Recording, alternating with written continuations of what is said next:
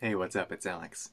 大雨、小雨、大风、微风，用英文怎么说? Well, it's not big rain, little rain, or anything like that. We have a couple of different words to describe these common weather patterns. Instead of big and small, we say heavy and light.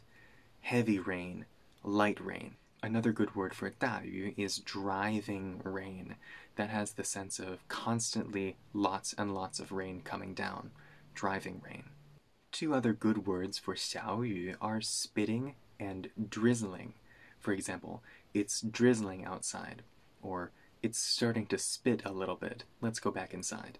Spitting rain is also different from drizzling because a spitting rain starts and stops pretty often, whereas a drizzle is usually a constant, very light rain. So how about wind? In your dictionary for 大风, you'll probably see the word gale, but that's a word used mostly by weather experts. It's not really a word in everyday conversation. And for 微风, we have two words. We could say a light wind, just like we had light rain, or we could say a breeze. It was a beautiful spring day with a light breeze rustling through the branches. What are some other weather words you'd like to know in English? Let me know in the comments.